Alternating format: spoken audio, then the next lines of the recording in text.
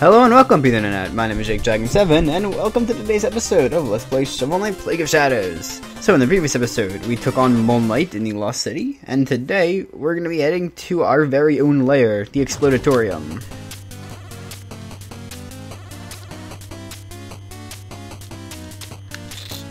Well, great. Y'all fucked up. Actually, can I... There we go. That's better. Let a real genius handle this. Alright. So yeah, after all I do that. So, yes, for Plague Knight's very own level, the way they decide to handle it is to have you going through it to track down someone who is, you know, trying to take over your turf. Sure, it's fairly easy to guess who that certain someone is, but I certainly won't spoil it. So, right, I'm actually down one. That's not something that usually happens in this game. It's pretty easy to always have 5 tonics, because they're, like, really common. But yes, so, Explodatorium, of course, still difficult as always, but, of course, our kit is quite chaotic as well, so I suppose they can make things a little bit easier. Grab the frickin' thing. Alright, so let's see here. Probably use the bat to help out, but whatever, it doesn't really matter. Of course, I'm not sure if I made it up here when I did this with Shovel Knight. There's a good chance I did, but it's a lot easier to make it to places like this with Plague Knight, so it's pretty cool. Alright though. So, ooh, yeah. See, that is very useful. That was quite close, but still managed to survive. Alright. Speaking of survival, it's probably a little bit of health, or you know, I can just not hit him. Sure, that's cool too. Alright, so part of me feels like we already do have a pretty good amount of gold, but at the same time, there's always so much to buy. There's definitely a lot of upgrades to get in this game. I feel like this probably has more upgrades than the other two knights. I think that probably has the most to buy. Just because your weapon is constantly getting upgraded throughout the game, as opposed to the other two, which are just kind of... No, excuse me. Especially the other two, which are just kind of gaining more. Like, you know, on top of their weapons, I guess. Well, not really upgrading their weapons that much themselves. I guess Shovel Knight does a little bit, but not too much. But, yeah, not nearly as much as Plague Knight does, at least. Oh, fuck. But yeah, Plague Knight gets all his extra tools and his weapon upgrades. And again, you can buy armor, which I may possibly look at this episode, if not next episode. Hopefully.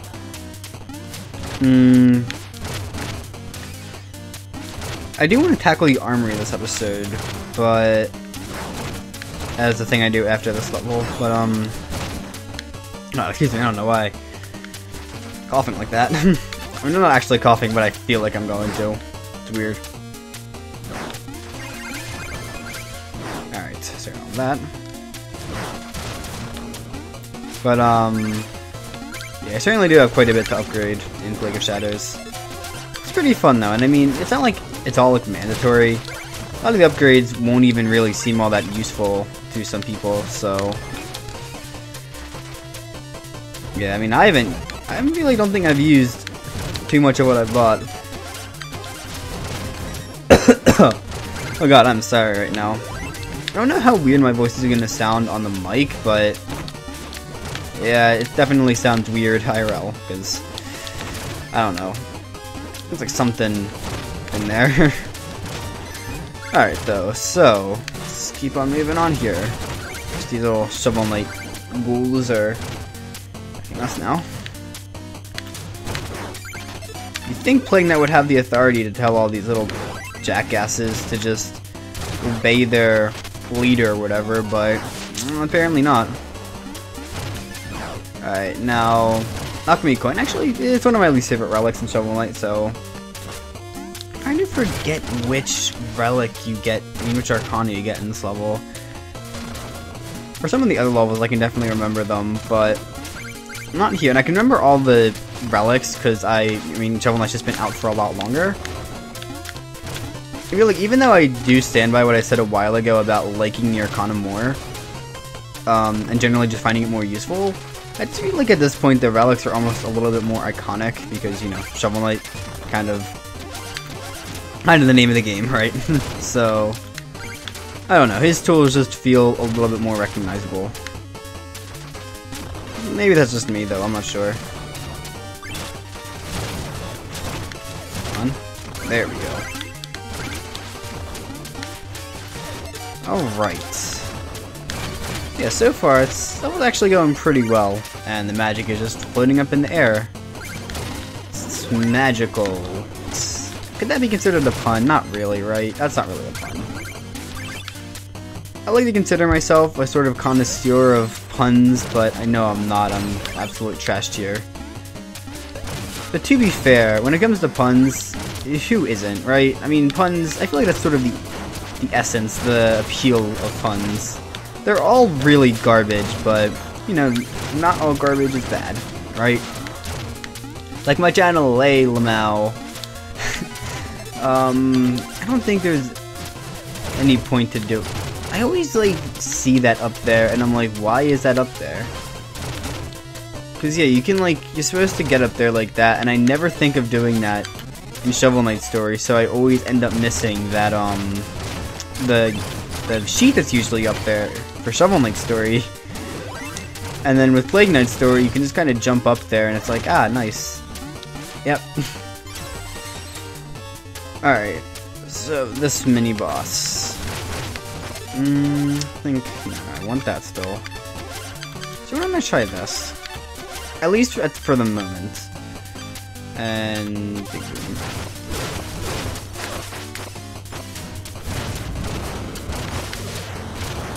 Okay, so now I'm gonna switch back to Black Powder. And I may actually throw the Leech Slick. No, you know, I'm gonna throw the Vat on, actually. I feel like that could be pretty useful in this fight. And ooh, you know what? Let's actually, I don't usually do this, but let's try out some different first, shall we?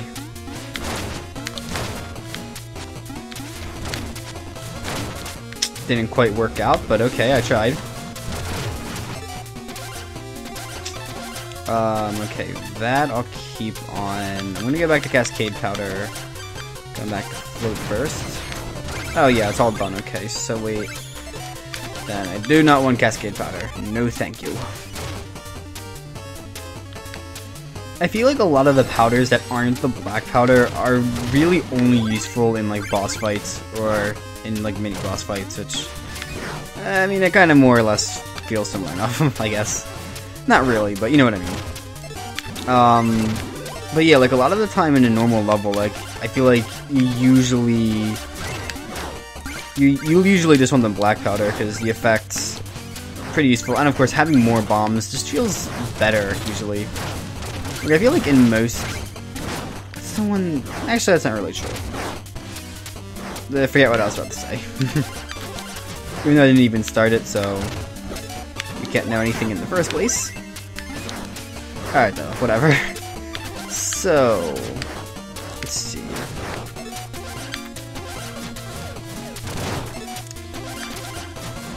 Okay. Well, I guess I actually, yeah, I will sort of say what I was gonna say.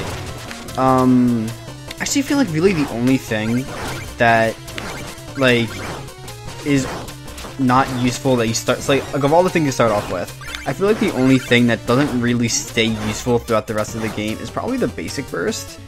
Just because all the other bursts are really just that with added effects.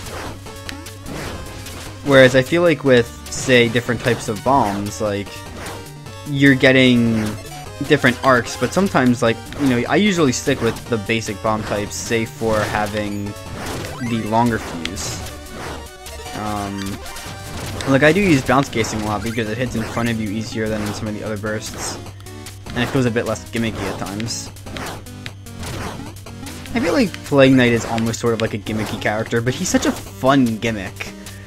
Like, even if that's what you want to call it, it's so ridiculously fun, and it's really clever. Like, even if sometimes there are just certain elements that feel kind of useless, they're all really, like, all the things that Plague Knight has at his disposal are just fun to use. Again, he is, maybe this is just my bias showing because he's always sort of just been my favorite knight, but, like, he's definitely my favorite of the knights to play. And, I mean, I know I haven't actually played King Knight yet, but I definitely don't see that changing with King Knight. I'm gonna say, a lot of praise for this guy, and of course, I give it to him when we're playing through his level. There's one else.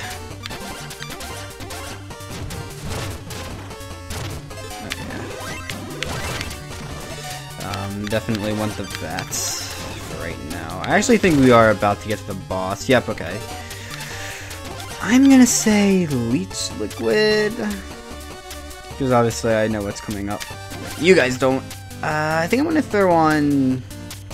I'm gonna leave Black Powder on for now, but I think I'm gonna switch to Tracer Powder in a little bit.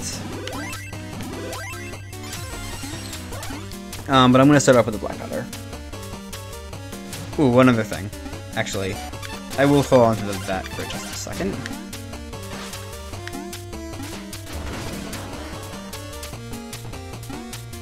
Hey, look at this blaze. Woo! Yeah, so you can find Plague Knight's secret room apparently has a golden mask. Ooh, neato. But, yeah, it's just a neat little Easter egg. There's something like this in Spectre Knight's campaign as well. Oh, wait. No, I want to start off with the Black Powder. I'll go to Tracer Powder later, please. Alright, well, let's see what happens.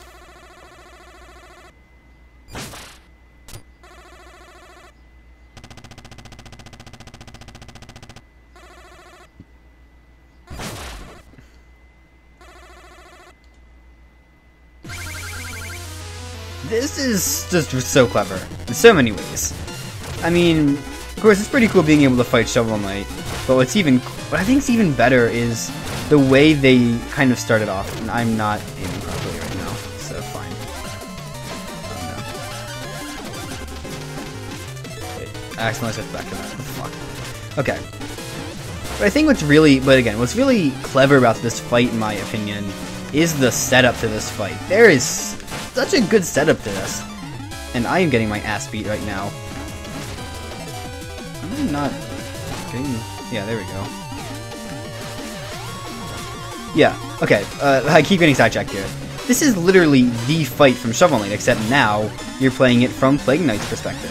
Now, in all fairness, his relics are actually a bit different than what he'd have in the actual game. So I suppose that does make it a bit, like, because you can't have... He has that thing, I believe it's... I don't forget what that one's called. But he definitely does not have that... Like, that relic is from late game. But don't let that break the immersion. Like, this is still really clever.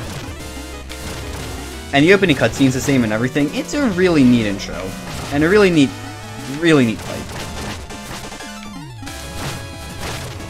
I feel like this is going to be a lot easier once we get rid of all these blocks. If I'm not mistaken, there's actually an achievement for beating this fight without breaking a single block. Which, I have no idea how in the fuck you pull that off. That just seems fucking hard. Actually, scratch hard. That just seems impossible. Yeah, Shovel Knight definitely does have its fair of obnoxious tools. Maybe I haven't done that thing yet. Ah, fuck. But yeah, he can, like, as you've probably seen, he has knocked things back at me, so that's pretty obnoxious to deal with. Really? Really? Okay, so here's the thing. So, as you saw, Shovel Knight does have a lot of his relics, right? And one of them is actually one of the chalices. He's able to heal back half his health. I wonder if he just doesn't do that if you do shitty, like I was doing right there. That's weird, because And yeah, I do like how they do that too, because he still wins, but he also doesn't, as we'll see in a second. Like, we still win as well. So it does keep heavily in line with the original story. It really is like a parallel universe of Shovel Knight. It's very clever. But, fuck, what's I saying? Okay, right. So he has a chalice, so he can heal back half his health. And I thought he always did that, so I was kind of waiting. That's why I was saying, like, why hasn't he done the thing yet? The thing was healing. It's really confusing, like, I'm surprised he didn't do anything. Again, I did really bad. I used to struggle with that fight a lot. Over time, I've gotten better at it, but... For a while, that was a pain in the ass for me.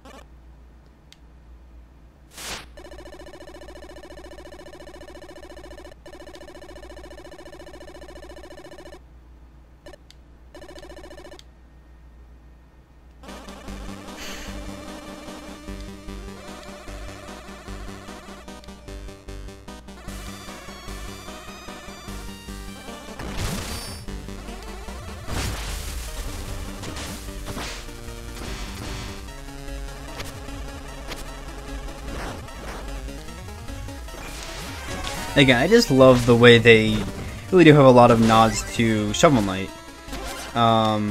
It's clever. I buy it more than enough.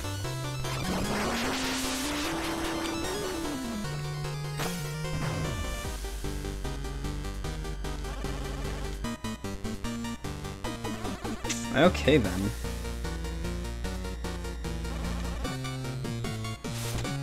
I should try that in this LP, I don't know.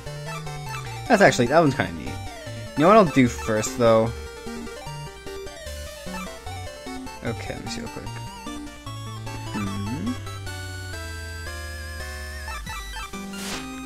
Let me try something real quick.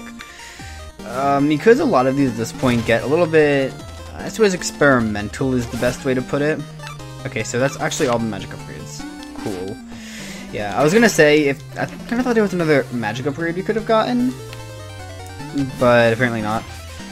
So yeah, I'm just gonna see what seems most appealing. I think I'll start with. Ooh, you know what? Actually, let's get the whirl casing first. Then I'll pick up this. So it's impact fuse. And I'm gonna save the rest of my gold for now, actually. So, whirl casing. Yeah, functionally, it's like a boomerang. Pretty neat. Definitely be fairly useful. I feel like it's not too complicated, so which I kind of feel makes it a bit better than some of the other ones. So yeah, that's a pretty basic one. It explodes pretty quickly, but, you know, it can be fairly useful. No, put on that. And spin burst, the last burst type. So yeah. Is there any weird effects, or am I... No, I must be thinking of something else. Okay then, so that tackles all of that. But of course we still have stuff to tackle in this area of the map. Before we head on, yeah, I think we're gonna do the armory real quick.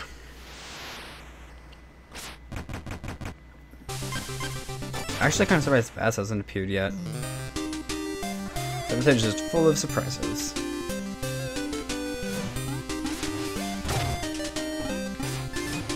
Well, first and foremost, we have plenty of Cypher coins to grab back here.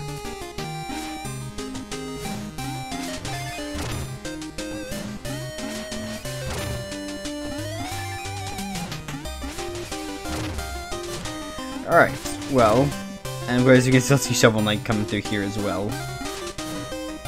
Those clever little touches. So, let's see. What do you got, Percy?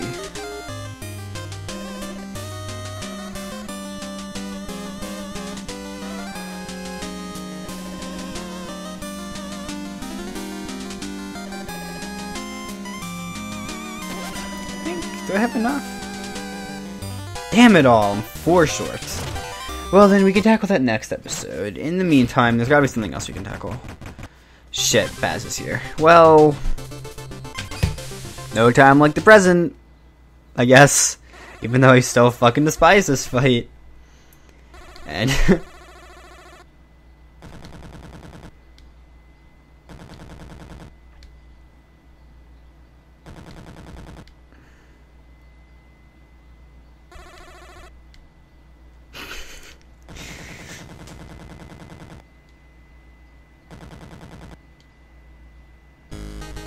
Great pun, Baz. Great pun. 10 out of 10.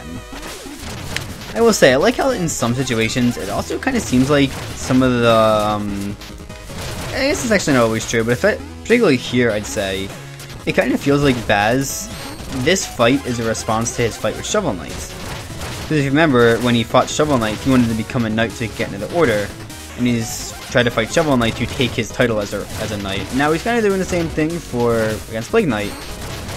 But of course, it is completely ass-backwards logic, trying to kill a scientist to become a scientist. Well, not kill, but defeat. But I'm sure Baz... I don't know why I keep doing that in this video. I'm just completely out of the loop, apparently. I don't know that's quite the term I was looking for there. Whatever. It works, I guess. But, shit, what was I saying? Something about Baz being a moron. Whatever, he's dead now. I'm always happy when I don't struggle with this fight, because I hate fighting Baz so much in most situations. But okay, with Baz down, we actually do have a little funny cutscene right here.